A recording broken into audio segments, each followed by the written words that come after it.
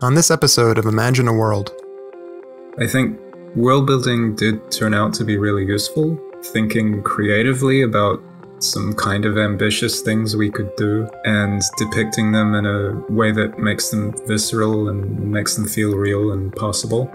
That is really useful for sort of bringing people's thinking up and letting them imagine and letting them believe they can build something big and complicated and new.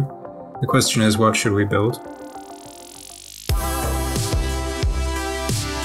Welcome to Imagine a World, a mini-series from the Future of Life Institute. This podcast is based on a contest we ran to gather ideas from around the world about what a more positive future might look like in 2045. We hope the diverse ideas you're about to hear will spark discussions and maybe even collaborations. But you should know that the ideas in this podcast are not to be taken as FLI-endorsed positions. And now, over to our host, Guillaume Reisen.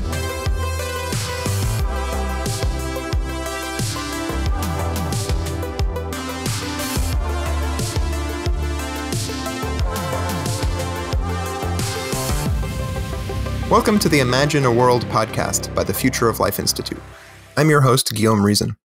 In this episode, we'll be speaking with Mako Yass, whose world, which is called To Light, was the first place winner of FLI's Worldbuilding Contest. What stood out about Mako's world was its imaginative storytelling, with richly interwoven narrative threads and high-concept sci-fi inventions. It undergoes one of the most complete transformations we've seen in our entries. There are immortality drugs, augmentations that merge humans with machines, and colonies orbiting the sun, all interlaced with care and attention towards AI safety. These fantastical transformations aren't without their growing pains, and not everyone in this world embraces them at first. Some resist even the life-saving miracle pills and choose to live in the lower-tech communities closer to nature. These holdouts are not pressured to accept enhancement technologies, but any who change their minds are welcomed by those who have. As Mako puts it, everyone who would like to is going to make it. Our guest today is the sole author of this world. He lives in Auckland, New Zealand, and calls himself a stray philosopher-designer. One of Mako's passions is fostering media that moves us to protect humanity's future, which he explores by designing civically robust digital communities and positive-sum games about brokering peace. His creativity and pragmatic optimism made his entry a powerful fit for the contest, and I'm pleased to have him here with me to discuss his work today. Hi, Mako. It's great to have you here with us. First of all, can you say a little bit about what you mean when you call yourself a stray philosopher-designer? That's tough. I've never thought about this before. Well, I'm curious if you could start out with what your educational background is and kind of what you've been up to in the years since. Yeah. So I think the first subject I really connected with academically was programming, and explaining things to computers was how I experienced it and what was interesting about it to me. Because computers don't really know anything. So if you can explain something to a computer, then you really must understand it. And I think that turns out to be a really good basis for analytic philosophy. So I went into a degree about logic and computation and linguistics and a bit of computer science. Gotcha. What attracted you to try to enter the competition? So I think it was mainly seeing other people talk about how hard it was or how impossible it was to meet the required specs. And they had a really good point, but there were holes in it. And I realized I could probably pass through those holes and make something that did the impossible. And that's always very exciting. When you find a concept through that route, you know it's going to end up producing something good.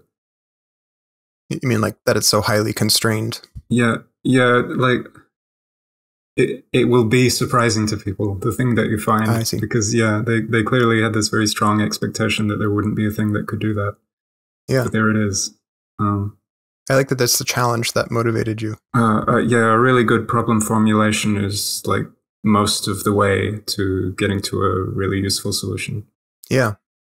It sounds like part of the match between what the problem that was posed and your skills was also kind of this positive bent to it. Like I noticed in your work, you're really interested in, positive sum games and trying to get societies of people to interact in really effective ways. You have this kind of optimistic aim to a lot of your work.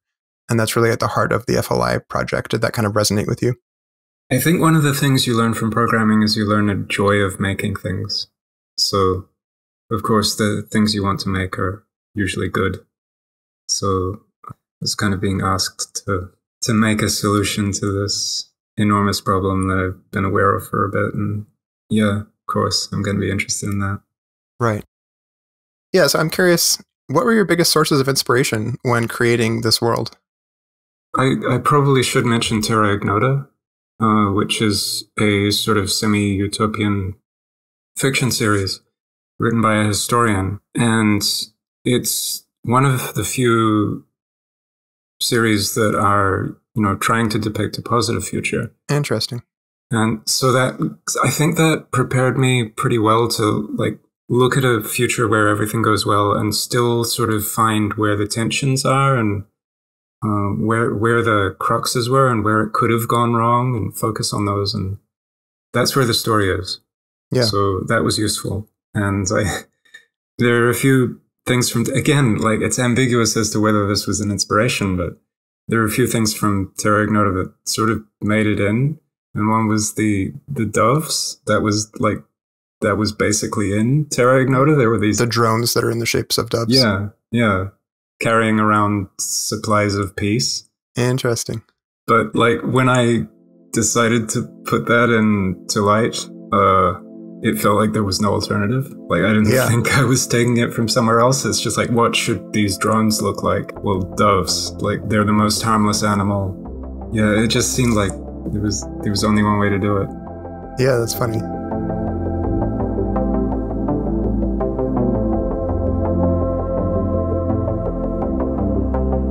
By 2045, Mako's world has undergone a drastic transformation. There's an AI-designed miracle pill called Bright Moss that greatly extends lifespan and eradicates most human diseases. Sachets of this life-saving medicine are distributed by dove-shaped drones, as you just mentioned. There's also a kind of mind uploading, which lets anyone become whatever they wish, live indefinitely, and gain augmented intelligence. The distribution of wealth is almost perfectly even, with every human assigned a share of all resources.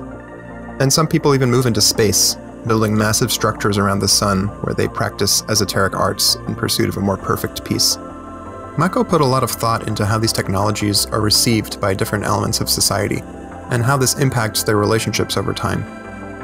I wanted to take a few minutes to get clear on how each of these technological facets of his world actually looked.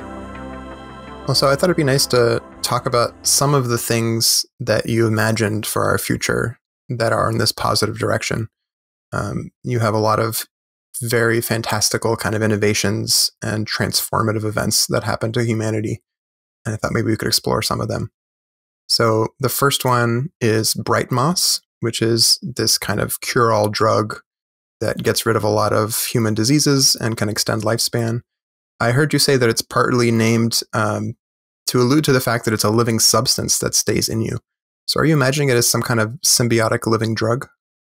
Yeah, it's often very useful for a name to address the most hostile stories that are going to be told about the thing. So I think in order to do the things that a general life extension drug will need to do, it's going to be very sophisticated. It's going to basically need to be alive in itself. I mean, in reality, life extension treatments are probably going to involve more than one medicine. But if you have to focus it all down to a single medicine, then yeah, that's going to be difficult. So it's going to end up having this strange alien quality, and people are going to analyze it and find out about that. And a lot of people are going to be scared by that if you need to go that route. So yeah, I tried to find a name that would sort of address that and make that less scary for people so that fewer people would, we should get into the fact that the biggest problem that exists in this world after solving the alignment problem, this sort of comes after that, is that people can still choose to not take the treatments and to keep aging and to die. And that's kind of a tragedy. Every single person who's lost is a bit of a tragedy. The entire future goes on without them. So most of what happens after that point is focusing on sort of reaching those people and convincing them to stay on board with the future. I like how you have in the name, there's this moss piece, which is, mosses, as you mentioned, are often kind of medicinal in human history. And obviously bright moss just feels friendly. And on the other side, you have the people you're talking about who are a bit hesitant to take these kinds of drugs or change themselves in a way they think is not possible to undo.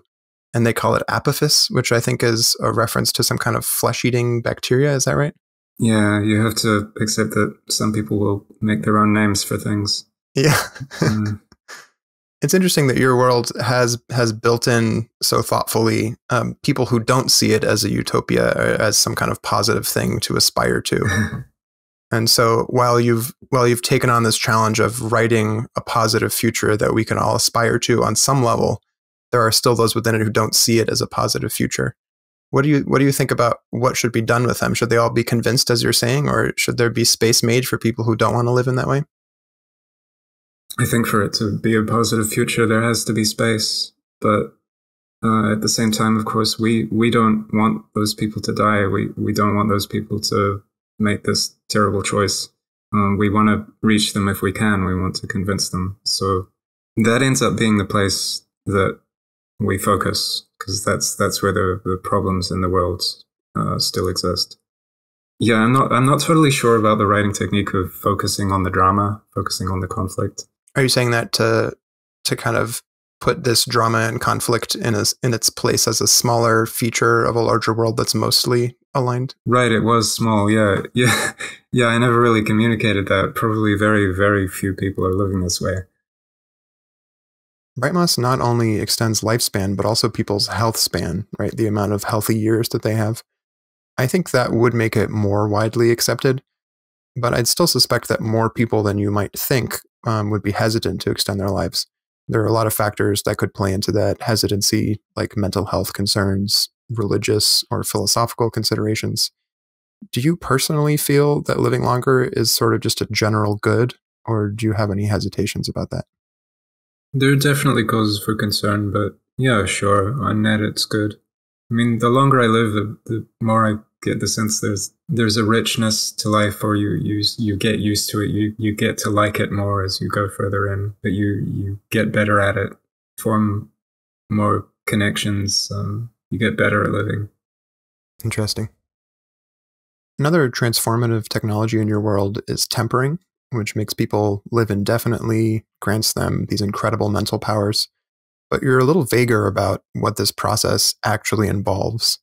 So as people become tempered, what happens to them? Like, do you have some specific process in mind?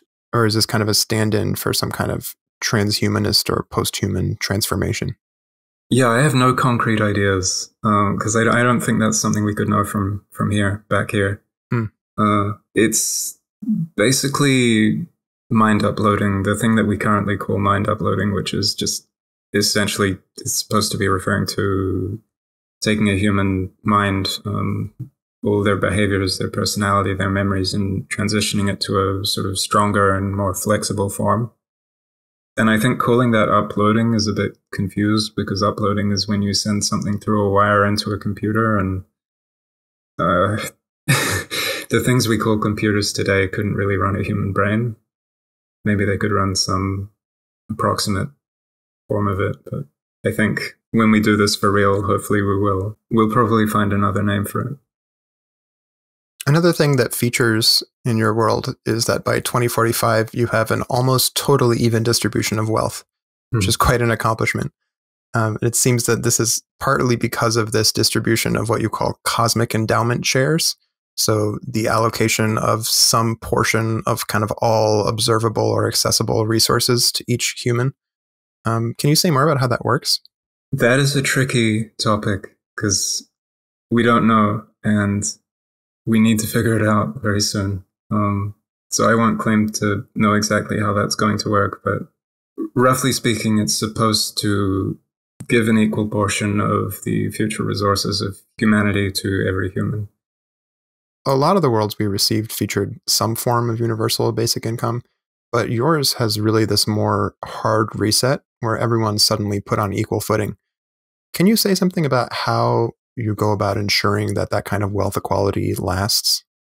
So one thing I can say is I think there's hope that if you start over the wealth distribution from scratch and then give everyone access to much better sort of financial advisors, essentially, just the best possible financial advisors, make everyone into a financial advisor, you're going to end up with a much more fair world, probably indefinitely. It'll probably stay fair. Yeah. So you're distributing not only wealth, but also knowledge to manage the wealth. Yeah. So it's quite possible that that will be enough. You won't really need any ongoing redistribution. But there are a lot of philosophical reasons to think that we might need ongoing redistribution. It's still unclear. Yeah. So this is something we're working on. Interesting.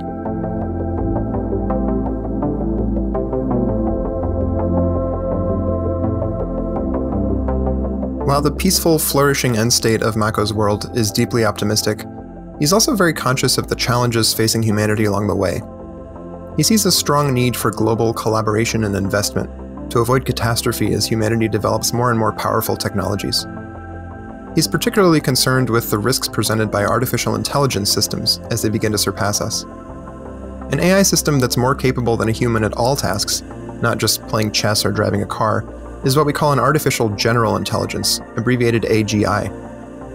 Ensuring that such a system actually behaves as we intend, and faithfully pursues goals that are beneficial rather than harmful to humans, is an enormous challenge that we don't yet know how to solve. Mako proposes that we could build safe AGIs through radical transparency. He imagines tests that could reveal the true intentions and expectations of AI systems before they're released into the world. Picture a research team reporting that a new AI system expects humans will go extinct within 50 years of its public release. Mako hopes that the jolt of fear from such a finding could catalyze a truly global alliance for developing safe AI. He imagines an international network of the best human thinkers working together in highly secured virtual spaces to create a safe AGI. And he imagines us succeeding, so that beyond these dangerous years of development, a new chapter of human history begins to unfold. Let's dig deeper into how Mako sees this journey playing out. What are some other major challenges that you chose to explore when you were working on your world? So I guess the core problem that I'm taking on is, I don't know if this position has a name because the literature that you can find it most easily in just sort of assumes that it's the truth, and so they don't really name it. Other people disagree. I guess I will name it the naturalness of agency. The claim that agency or rationality or power-seeking behavior is a very natural sort of mathematical structure or natural tendency that machine learning systems are going to end up taking on pretty abruptly at some point. So it's the assumption that if we keep training more and more powerful machine learning systems, one day we're going to suddenly arrive at something that is sort of making its own decisions and setting its own strategies and going out into the world and acting on its own. And that's a very dangerous situation because you can no longer really turn it off. And if you messed it up, and the issue is we tend to mess everything up the first time we try it. In this case, you don't get to try again. It's out, it's alive, it's standing on its own feet, and it's stronger than you. So I wanted to take on that problem. If that is what machine learning and or mathematics or whatever is like, if it tends to, as we call it, foom. What is that word? Foom. F-O-O-M? It's, I think it's, foom. Yeah, I don't think it's an acronym. Just like the sound of a blowtorch being lit. I think it was taken from like a panel from a comic or something. It's onomatopoeia. Yeah. Yeah, okay. Yeah, one day you'll train a machine learning system and it'll make that sound, and at that point you need to get out of the room immediately. Well, so yeah, I have seen this assumption, I think, in a lot of approaches to thinking about how AI will develop. I haven't really fully understood why all of these things are assumed to come together. Like, I get the idea of a system becoming so powerful or so complex that it develops its own agency and starts seeking its own goals. And also the idea that it could be smarter than us, and also the idea that it could become more powerful than us. But couldn't these happen separately? Like, what if a system became sort of rational, but then was still stuck in the chassis that it was in? That would be a good outcome, because then we could use it to make something that we can guarantee is human aligned, and then we can release that out into the world. Yeah, I mean, if we can make a system that's way smarter than humans, but also not power seeking, then we can use that to do it properly, to make sure we've definitely gotten it right. I think we should probably take a step back and talk a little bit about the alignment problem and what that means, because we're kind of using words associated with it without having really said what it is. So at the broadest level, my understanding is that it's just the idea that we need to get these systems to stay in line with our goals and what we actually intend for them to carry out in the world.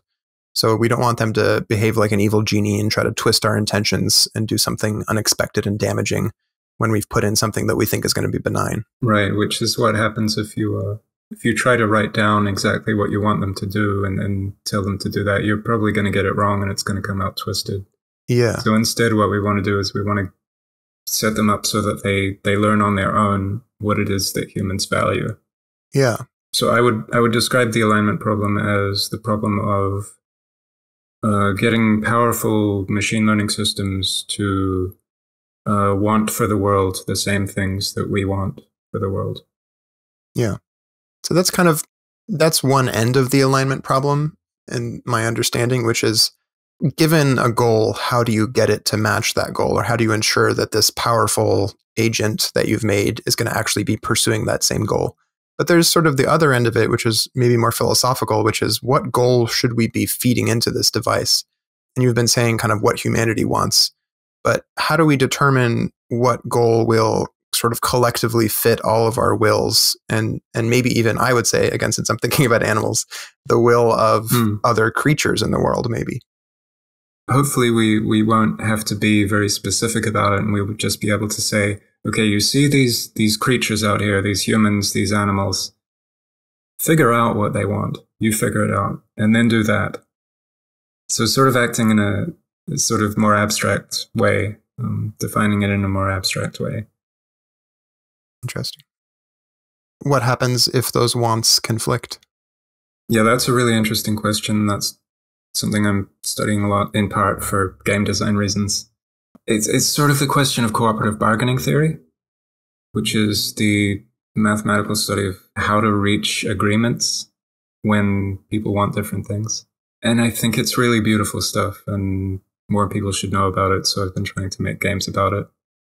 And also, it turns out that these games are going to be really rich. Like, once you remove the zero-sum quality that most board games have, and you allow people to make deals, make agreements, and find mutually beneficial outcomes, I think the games often get a lot more rich.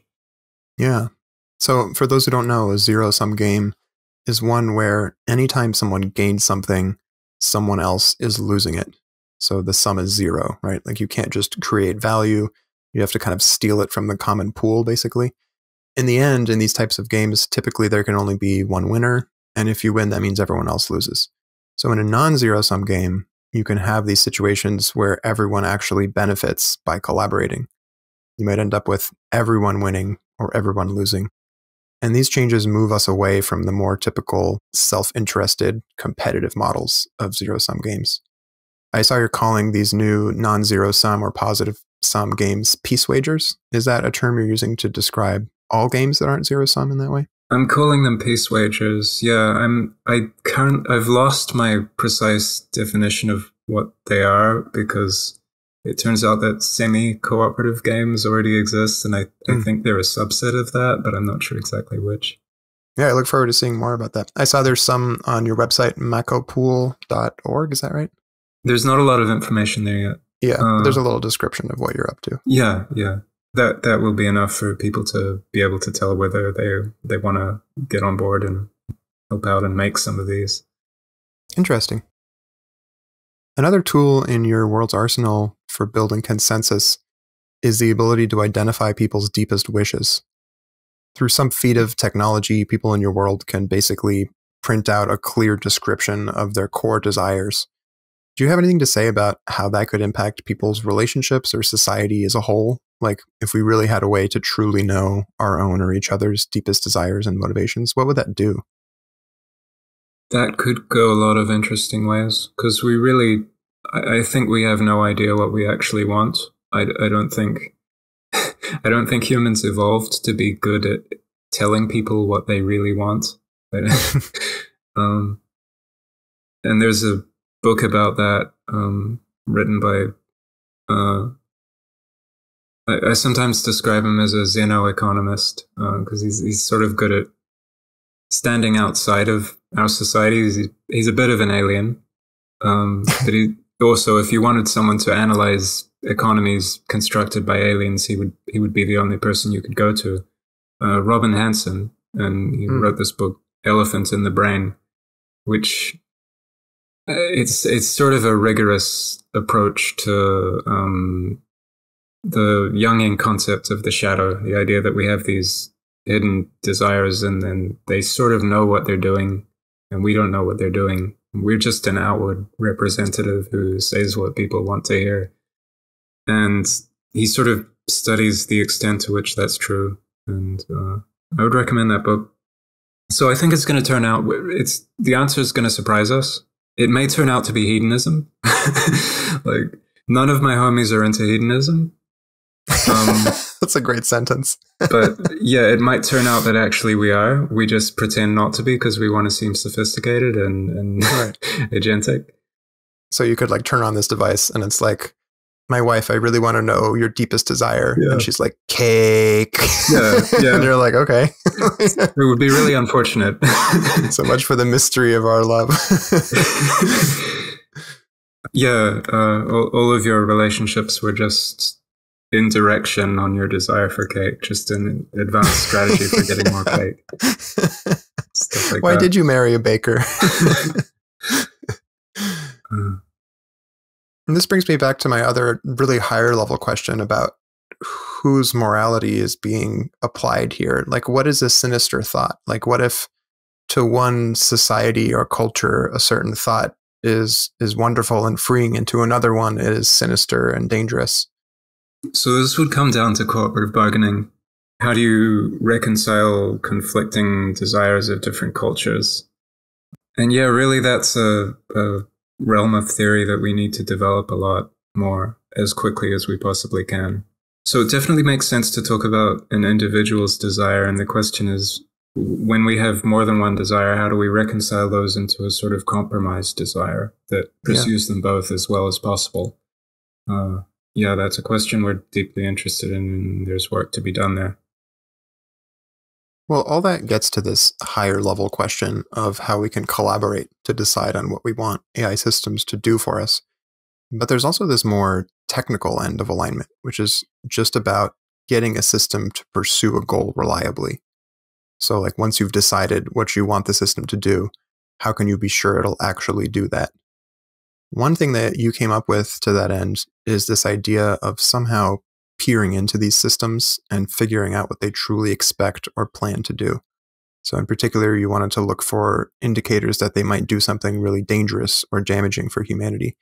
And you call the safety testing process demoncading, which I think is short for demonstrating a catastrophic trajectory.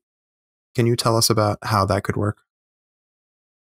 So I think in practice, that's going to end up being the same project as inspectability or explainability, which is you have this very complex and quite opaque machine learning system, and you want to figure out what's going on inside it. What does it really do? And what will it do when we release it out into the world, out of testing environments and out of the environments we've seen it in before? And that's a big project. It will probably sort of add up to demoncading. Yeah, so I'll define demoncading. Basically, I propose preparing in advance to get really, really good analyzing a thing's knowledge format, or finding where the knowledge is and decoding the knowledge representation format. I think if we can do that, then we have a sort of way of asking it questions that it doesn't know it's being asked, so that it sort of has to answer them truthfully in the same way that it would answer questions it's asking of itself. Yes, it's basically, to me, it sounds like a form of mind reading. If we take it to be a real agent, you're kind of trying to dig into its subconscious, if you will, to figure out what it truly intends or believes. Yeah. So I guess I would translate digging into the subconscious as like bypassing the part that's designed to communicate with external agents, which might turn out to be very difficult if people keep trying to build AI on large language models, which are sort of, they know how to lie before they know how to care what the truth is, in a sense. Interesting. So what would incentivize researchers to try to find these problems in their AI systems? I mean, it's hard work to try to figure out if there are any, sinister thoughts lurking. How can we try to encourage them to do that and see finding them as a good thing? One thing worth noting is that they already have a very large incentive in that none of them want to be dehabitated by a misaligned AI themselves. In a way, no one has an incentive to take risks on this. But I realize sometimes that doesn't really translate into the decisions that an organization makes. So yeah, I'm not sure. Vast amounts of public funding for closely integrated alignment programs in every AI research organization, that would be nice. Yeah. So you describe something like that coming about in your world. You call it AWSAI, AWSAI, which stands for the Allied World for Strong Artificial Intelligence. And we should say, for those who aren't familiar with the term, strong artificial intelligence is this kind of intelligence it's a system that is more powerful, more successful at all tasks than a human, not just like playing chess or driving a car. It's kind of universally better than us. And so this is a global alliance, right, to try to pursue the successful creation of this kind of thing. It would be very good to have that. And I guess most of the story is sort of reckoning with the fact that building that is very difficult and we probably couldn't do it yet. And asking, okay, what would need to happen in order for the world to realize that this is a very dire situation that we're in and get to the point where we could build a truly global allied world for alignment. Yeah, creating that truly global alliance seemed like a really pivotal success for your world. Even with that strong fear motivator, I think it would be very difficult today to coordinate that scale of collaboration. In your submission, you imagined multiple elements that facilitate this. And one factor I really appreciated was the impact of VR, which is also something I'm personally interested in. And in your world, it really seems to bring people together. As you say, if we were a better species, text would be enough. But there's really something transformative about inhabiting the same space as somebody. And so VR becomes really massive in your world. You say that in 2037, the average user spends almost 90% of their waking hours in VR. We should say this is with kind of regular eyeglasses sized VR headsets. So it's not like you have a big Oculus on your head all day long. Right. Yeah, it sounds very extreme, but it's not. It's just wearing glasses, basically. Yeah, sure. But it's still a really big transformation where we spend our time, right? And you point out how this decentralizes, delocalizes people's interactions. It makes global interactions so much easier and really lowers the barrier for collaboration. Can you say a bit more about how this impacts people's experiences in your world? Yeah, I'm really hoping it leads to a lot more cross-organization collaboration. It's conceivable that keeping organizations separate might actually become quite difficult under these conditions, because a person can meet a person outside of the organization just as easily as they can meet someone inside. So yeah, under that situation, how do you have an arms race? I don't know. Maybe it's impossible. Maybe we'll be safe at that point, once everyone's sort of essentially in the same room all of the time. Right.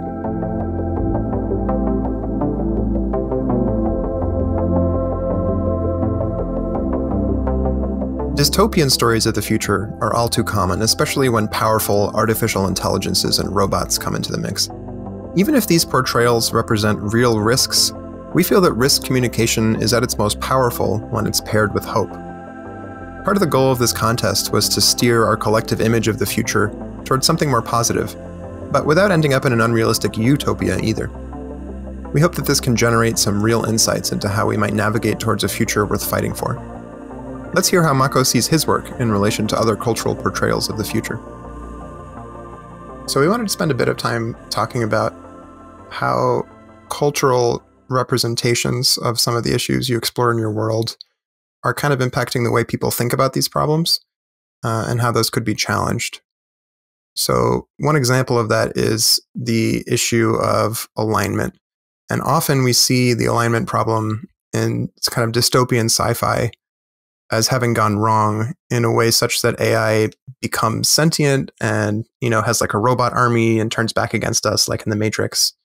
That doesn't really seem to be what AI safety researchers are actually worried about, because there are so many different ways that misalignments can occur that don't involve that kind of like physical agent battle, like robot army deal. Do you feel that that is something that we culturally overestimate? Oh, yeah. It's never going to get to the point where there are two armies and one of them belongs to humans and the other belongs to AIs. It ends for humans a lot sooner than that. Humans can get diseases. That's one of our big weaknesses. And that sort of does not look like an army. And it's very difficult to fight it. And the main way you fight it is by receding into sealed bunkers. Violence from a super intelligent AI would not look like an army. I would say that's true. One thing that your world does include is, I think there's this major fear that the AI will be malicious, or as you were saying, have like sinister thoughts. And I'm curious about possible futures where AI isn't necessarily malicious, but just misaligned in a way that is deeply problematic. Do you have any feeling for how much you're actually worried about like a mean AI versus a problematically badly aligned AI that's not mean, if that makes sense? I don't really think about mean or vindictive or punitive AIs or threatening AIs very much. Yeah, I mean, most of the risk we're concerned about is just you get a system that wants to do something that is not really compatible with the continuation of humanity. And the issue is there are many goals that could lead to that. Like if it just sort of, I can probably think of a plausible one. We can use the example of, I think it's Nick Bostrom, who has the paperclip machine. Right. This machine that just wants to create paperclips out of everything. And this doesn't sound too bad until it starts ripping you apart to make more paperclips from the iron in your blood. Yeah. Because eventually, that becomes a profitable. Yeah, and the iron in the sun and the iron in the other stars. Which you needed to survive, yeah. So it's essentially, I'm more worried about dehabitation. The same way that humanity dehabitates other species. If you have a much more powerful industrial system that doesn't care about the human habitat, then it will eventually get to the level of power where it has a reason to turn it into something else, and then we won't have it, and then we'll die. Yeah, interesting. Are there examples of media where this is the case that you can think of, where an AI doesn't necessarily want to destroy us, but has other kind of maybe benign seeming goals that end up being a big problem for us? Oh, benign seeming? No, I don't know if I've seen that. That would be really interesting. Yeah, I mean, it's interesting how it might just be a feature of, the stories that are easiest to tell, because it makes sense to have a villain in the story that actively is trying to do something that's opposed to our interests as humans. And it's a little bit harder to tell a story where the villain just doesn't really care about you, or maybe know about or understand you. Yeah, I think the distinction is you can tell the story for longer if the humans have a fighting chance and they exchange a lot of blows back and forward for a long time. In the situations where the system is just kind of indifferent to humans and doesn't, just sort of destroys them incidentally, that's a situation where, it's way more powerful than us. There's not much we can do. Yeah. So you don't get a long story. Hmm. Um, It's interesting that the outcomes you're describing there are kind of zero-sum stories. Whether the AI or humanity wins, the other loses. Maybe there's a parallel to the board game world here, where exploring positive-sum systems can lead to more interesting narratives. Like, one thing I found really interesting about the resolution of your world is the way that the AI itself kind of disappeared or was dissolved into and became one with what became of humanity. I think there's often this idea that, like you were saying before, there's like an army, there's two sides, there's the humans and the AIs. But if we assume that there's a real solution to this alignment problem, and the goals of the system are truly reflecting the goals of humanity somehow as a whole, then it kind of does make sense that we would become one thing. yeah, I think essentially that has to happen. It's also interesting to me to see the variety of positive futures people came up with. You know, one of the things we asked for in the competition was a world that we would reasonably want to live in. And that is really different for different people, you know, given their preferences and cultural background and life experiences. And I think it'll be really interesting to see what others who think about a positive future imagine. Yeah, I found telling a story that would lead to an outcome that's agreeable to everyone, I found that really difficult. And that ended up leading to this sort of synthesis of AI control and human control, and realizing that there shouldn't really be a difference. You give the AI control, and if it really has humans' interests in its heart, then it hands the control right back. Yeah. Well, in addition to collecting more interesting and diverse visions of the future, one of the reasons we ran this contest is to try to show that imagining positive futures can help us to address the problems that are standing in our way. And that's not really something we get from the probably more common dystopian views of the future. So the hope, I think, is that by imagining things we actually want to work towards, we can get people to be motivated to carry out the changes we need to get there. Do you think that that's a reasonable kind of mechanism of action or pathway to aim for? Absolutely, yeah. And do you have any media that comes to mind that you think helps this cause? I don't. No, I can't think of a lot of really helpful utopian fiction. Why do you think that is? Like, why are dystopian views so common? I think there's an idea that if you depict the problem, then that will be more motivating to people. I'm not sure how true that is, but enough writers believe it that that's what you get. It's funny when you put it that way. It makes me think that actually the demon catting in your world is kind of the ultimate motivating dystopian fiction, right? Like it's a prediction by researchers that there will be this real dystopian future if we don't get ourselves together. Yeah, interesting. Well, it's been fun to see how just by being positive, the stories we've collected have defied so many of the typical narratives that we're used to hearing about the future. I'm curious if there are any specific tropes that you were thinking about when you were building your world that you kind of tried to consciously oppose? The norm in media is to depict AI as arriving very gradually. So, like, you'll have robots that are roughly human level, slightly below human level, and they're walking around and doing everyday tasks. And there's not really a reason to believe it's going to go that way. I mean, as far as I'm aware, it could, but I think traditional science fiction is way too confident of that. I think it's pretty likely that we're going to get to autonomous cars, and then like 4 years later, we're going to have AGI, and it's going to be way beyond human capabilities. And there's not really going to be a long period where we have robots. Yeah, I did notice that in your world. It was kind of funny because we do have this thread where we have bipedal walking machines that are used for all kinds of remote manual labor and such. But they don't really feature that strongly in the concerns of, you know, the organizations trying to do safe AI development. It's not like there's this concern about a robot war, which you'd often see in more traditional sci-fi stories, I feel like. They just kind of withered on the side because they weren't really the main heart of the issue. Yeah, the heart of the issue is when you have something that's better at making AI than we are. Interesting. Or it's better at logistics or assembling security for its stuff, or it's better at science. Yeah. Or it combines those things especially. It might just turn out to be very easy to do. Yeah, you had that whole, I forget the name of it, Orion or something? Auckland, yeah. I wanted to acknowledge the possibility that we might end up with a logistics intelligence that can't really do science and can't do AI research and doesn't understand itself particularly well enough to self-improve its intelligence. Yeah. Because that could still be dangerous in a kind of fun and traditional science fiction way, because you have this thing that's protecting its facilities, but it's also kind of dependent on human technology, and it has these blind spots.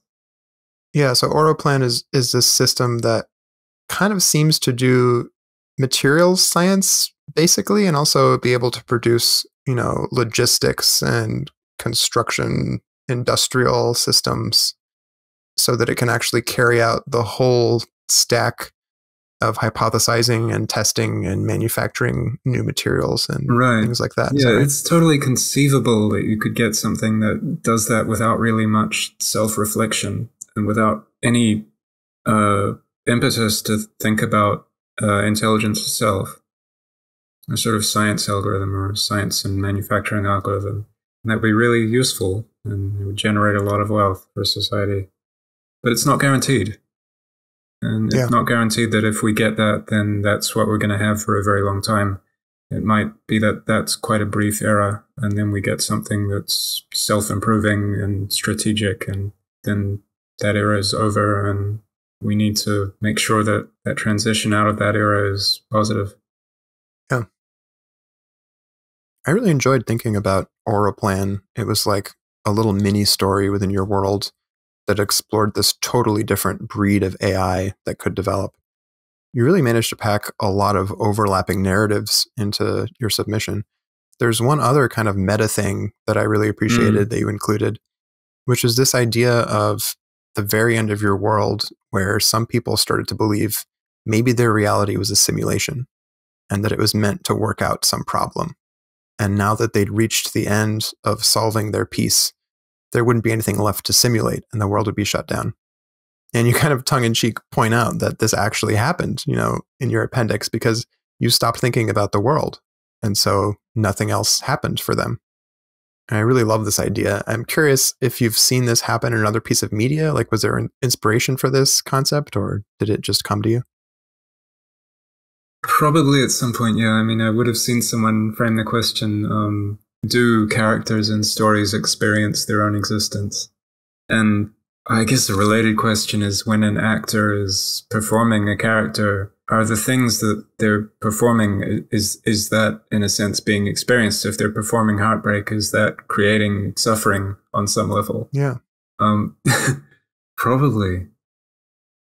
Now that I reflect on it. That's I hope fascinating. that doesn't upset too many people. Yeah.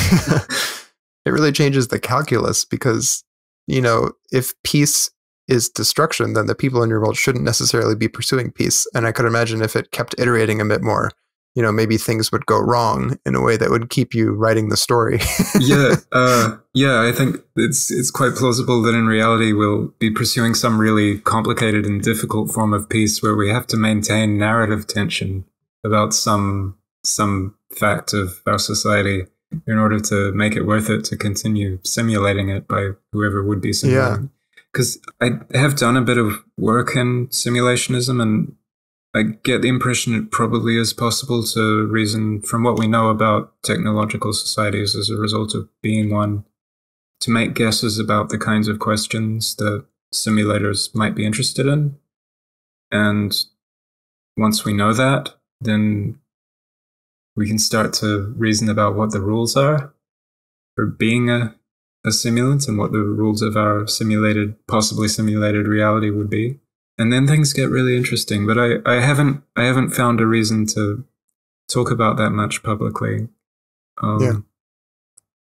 I like your comment about pursuing a complicated kind of piece that has to maintain some tensions.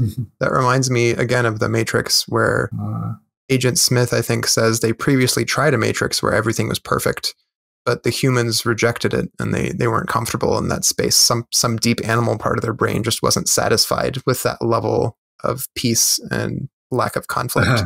And so they had to make, 90s New York instead, which has plenty of conflict. See, my preferred explanation for 90s New York is if I were writing a version of The Matrix now, knowing what I know about the future of AI, I think you can write that story. It's not inherently unrealistic. How you do it is, it would be a failed alignment scenario. So someone made AGI at some point in the 90s, and maybe they were foolish and they gave it the goal of sort of maintaining that condition, maintaining that society. They thought it was a decent society and it was a good fallback, and they wouldn't want it to do anything worse than that. Maybe they wanted it to do something better, but that failed for some reason. It fell back to this, and now it's just doing this forever. We're stuck in this life, this era. That is something you'd want to fight against. Yeah. So you're like, I hope this AI makes humanity better. And it's like, best I can do is 90s New York. Yeah.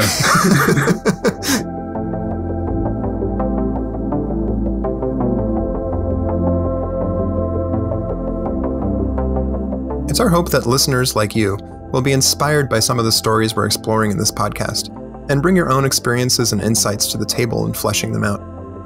The process of world building has great potential to make a positive future feel more attainable. This can be incredibly powerful, whether you're a creative person looking to produce rich works of fiction, or have a more technical focus and are looking to reach policymakers or the public. Our entrants spanned this spectrum, and their hopes for their works are as diverse as their perspectives and expertise. I asked Mako what kind of impact he hoped his work would have on the world. Well, I have some questions about your hopes for the creative impact of the world that you made. Which aspects of what you've written would you most like to see taken on by popular media? I think there are definitely things we could do here. I just think I don't know what they are yet. There are more conversations that need to be had. I think world building did turn out to be really useful, like thinking creatively about some kind of ambitious things we could do and depicting them in a way that makes them visceral and makes them feel real and possible.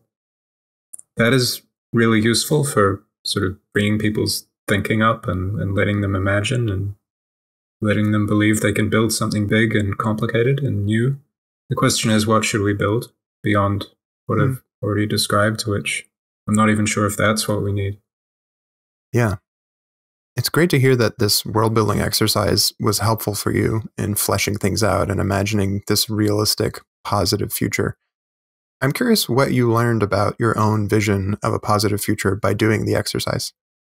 So I think before I started, I couldn't see any solution to the geopolitical problem. And so we end up just pinning all of our hopes to corporations doing the right thing. Yeah, but being asked to do this, being offered this bounty, I think I managed to think of one solution, one potential solution to that problem, that it's still a very large problem. And there's no guarantee that that solution will work. Yeah. But there's hope.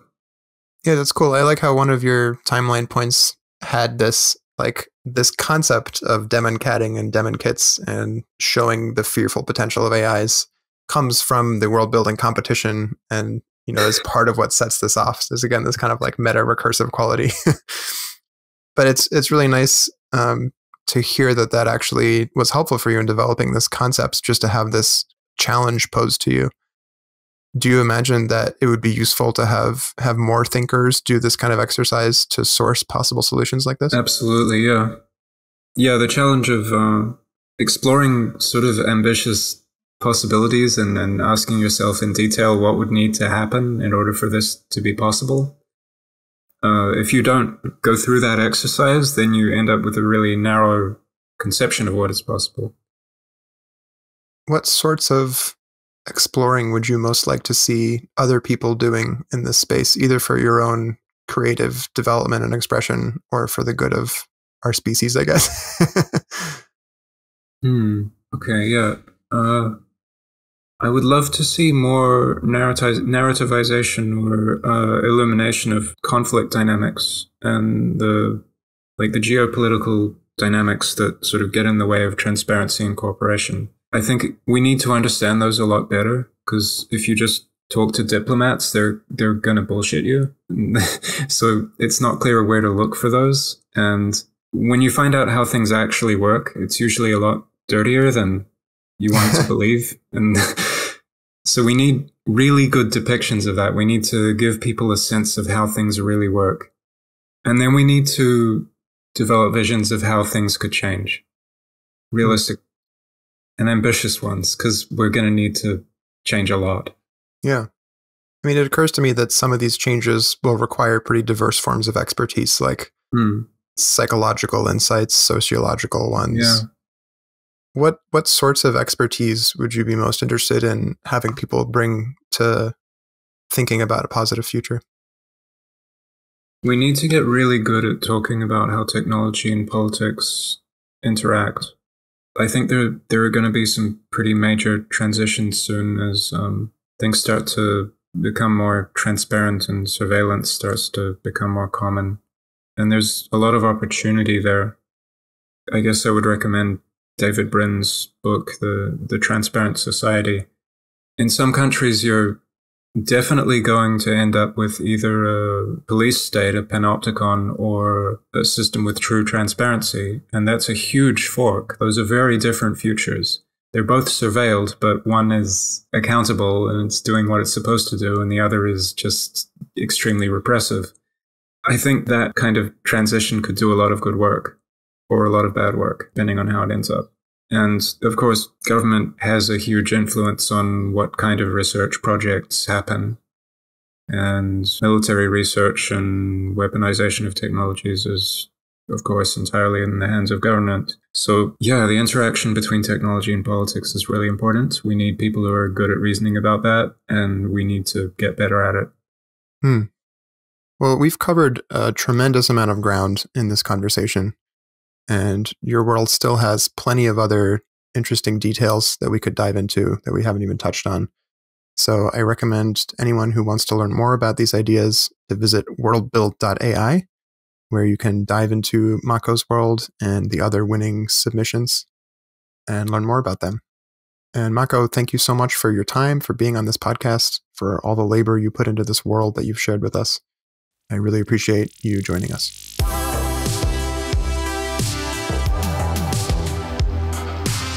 If this podcast has got you thinking about the future, you can find out more about this world and explore the ideas contained in the other worlds at www.worldbuild.ai.